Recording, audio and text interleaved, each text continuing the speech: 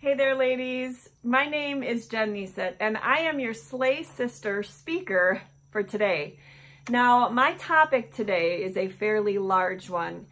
I have the task and the pleasure of sharing a bit about visualization with you all. Now, you guys, this is a huge topic. In fact, Susanna has taught many week-long courses or groups on visualization. And I'm about to try to narrow that all down and fit it into about a 5 to 7 minute video.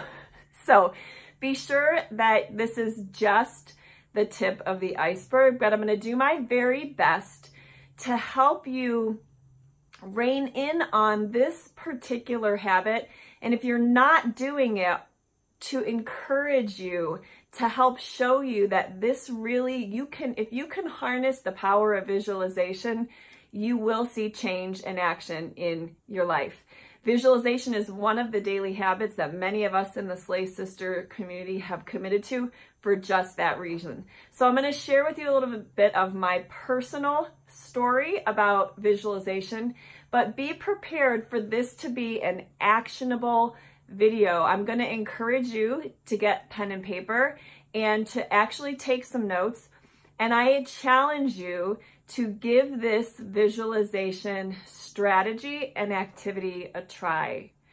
So my story kind of begins long time ago. I have grown up running, ran from about the age of 7, ran through middle school and high school and off into college. As an athlete, I was taught visualization for athletic performance. So many of you maybe can relate to that. Laying in bed the night or 2 or 3 before your big race, that you should visualize what that perfect race would look like. Maybe you visualize yourself overcoming the struggles of the race, how you would feel pushing yourself, crossing the finish line, all of those things, bringing yourself to victory. That was my instruction and my understanding of visualization prior to learning this particular technique from Susanna in about the earlier part of this year. So you guys, I'm new. I'm a newbie to this. And the fact that I signed up for this should tell you that I feel passionate to teach it because it was such a game changer for me. And even though it's only been a short period of time that I've been practicing this technique, I definitely have seen the movement in my life. The problem arose around 4.5 years or so ago. I started a health coaching business. When I did that, I recognized the need for me to work on my own self, and that's called personal development. Many of you guys have probably already done that if you're in this group, right? And I read a book called Miracle Morning. I loved that book for many reasons, but it gave me a specific and intentional way to start my day, with visualization being one of them. The habits that are necessary to take control of your day. I got all of the other ones. I understood what every other lifesaver was all about, but visualization left me feeling stuck.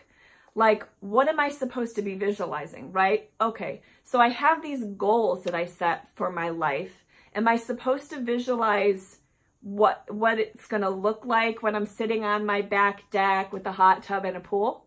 Am I supposed to visualize taking this trip with my kids and what that's gonna feel like? And I remember telling Susanna specifically, like, I don't understand what I'm supposed to be visualizing.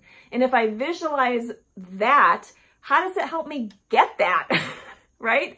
And so it was this particular method that I'm going to share with you that is the game changer and the revolution in my life to taking action. So here's what I'm going to suggest that you do. Goal setting is important, right? That's one healthy habit that we're taught in our life, like we should set goals. But one thing that you have to do before that, and just bear with me because you have to follow and trust the process, goal setting is important. But in order to make sure that you've set the right goals in your life, you have to take a deeper dive and a harder look at the 10 key areas of your life.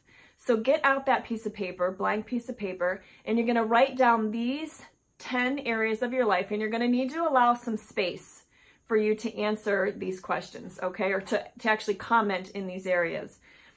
This is where you actually need to start, ladies. You have to look at these areas. Number 1 is personal growth. 2 is spirituality. 3, friends and family. 4 is finances. 5 is romance. 6 is hobbies.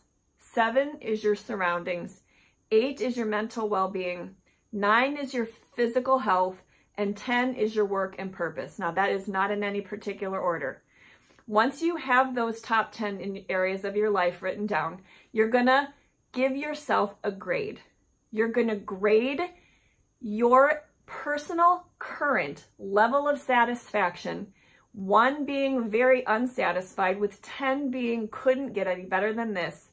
You're going to rate those areas, and you're going to actually write down why you are rating yourself either high or low in that area, what emotions and feelings, and don't sugarcoat it. Don't judge yourself. You know, no one's going to look at it, but this, you have to be honest with yourself, because you're going to use those areas of your life to set goals that match up with elevating those particular areas of your life. And that is where you're going to start to visualize. Are you with me? If not, it's fine. Ask questions, but just trust the process first. So push pause if you need to, or come back to this later, but don't skip this step. Rate those 10 areas of your life. Then you can work to make sure your goals align with those priorities. And then we're going to start visualizing. We're going to visualize in the area this week that you scored the lowest. And you can revisit this activity every week if you'd like. You can revisit your goals once a month if you choose.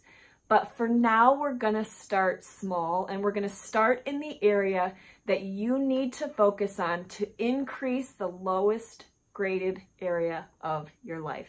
Now, this is where the magic happens. Ladies, you're going to get out a piece of paper, and we are going to visualize in a very specific way. Why do you need a piece of paper? Because we are going to visualize by way of journaling. I know, but it is actually going to blow your mind. So you have your key areas of your life.